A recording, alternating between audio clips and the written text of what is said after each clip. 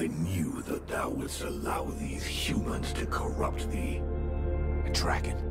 You summoned a dragon? Huh.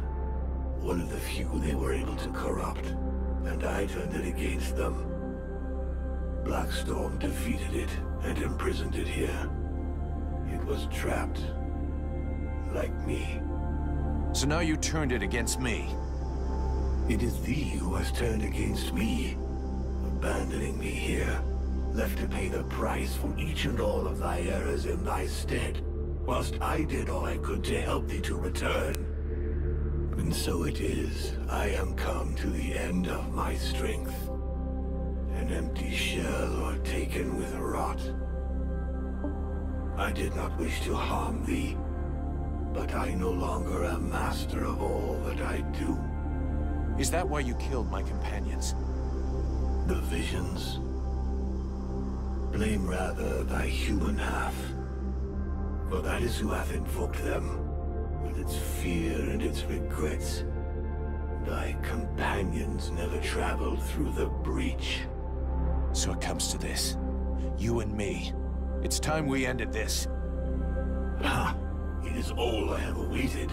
Remove these accursed lances from me, and let the Worldheart become whole once more.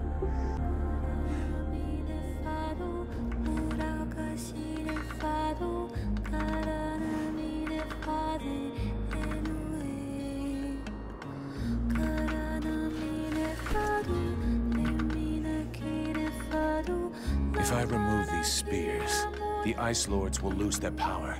But what will happen to Vertiel?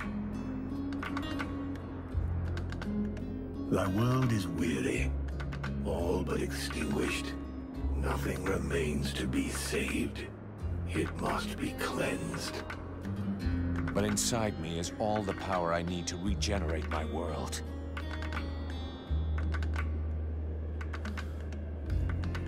At the cost of mine? Do not think it. Vertiel needs the Worldheart. Thou canst not sacrifice it thus. There are still dragons, and this way the necromancers will be destroyed. The fire of the Worldheart is not completely out. It will burn bright again, in time. But without us, I forbid thee to do this. I will not die for thee.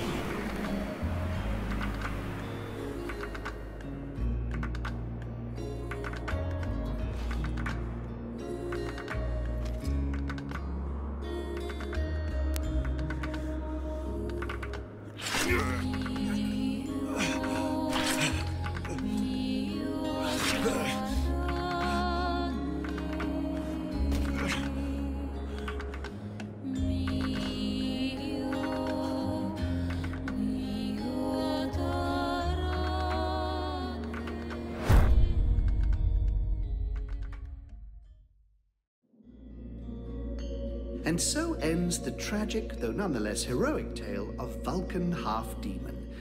I confess I may have romanticized some aspects of the story, though in my defense, I shall always have something of a soft spot for our dear Vulcan. By releasing the Worldheart's energy to the surface, he sacrificed himself in order to heal Vertiel and bring an end to the long winter.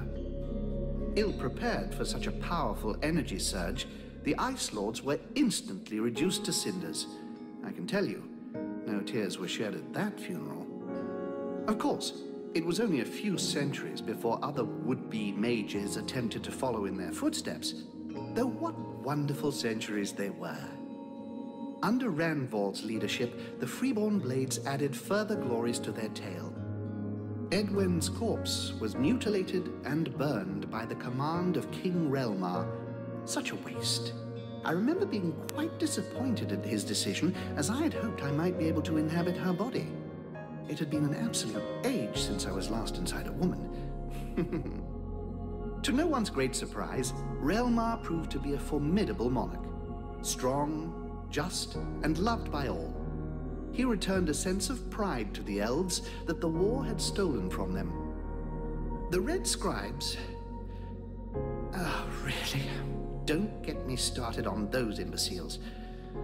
Nonetheless, it would be uncouth of me not to mention how heartbroken young Sybil was by Vulcan's death. Proud to have fought alongside such a courageous companion, the beautiful young scribe lifted her head high and transformed her grief into purpose. She quickly gained the respect of her peers and was elected chief scribe shortly afterwards when Liestas died quite suddenly. Apparently, the fool succumbed after having imbibed a large quantity of a somewhat questionable nectar that he and his doctor had invented. And as for myself, well, my goodness, I fear that is an extremely long story, and you would quite literally die of boredom before I finished the telling of it. But you see, that's what I like so much about mortals.